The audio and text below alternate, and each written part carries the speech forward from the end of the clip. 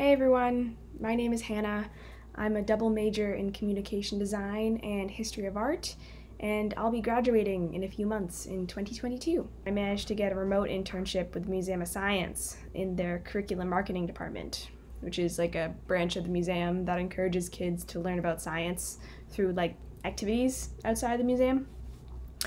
And I had my resume critiqued by career development, and then once I started applying, I found the listing on Handshake and then applied through the Museum of Science website. I was really grateful and super fortunate enough to receive the $2,000 internship award from Mass Art, which helped alleviate some of the costs of only working 2 days a week. Also, my internship had the added benefit of counting for course credit. So I got credit for my degree, paid for my work, and a stipend from the school for doing an internship. So those are all awesome things. I had a fun time, and I'm still connected to a lot of the people there. I email them sometimes. So I would absolutely recommend that everyone tries to get at least one internship while at Mass Art, because it can really only benefit you. Good luck with your internship search. I really can't recommend it enough.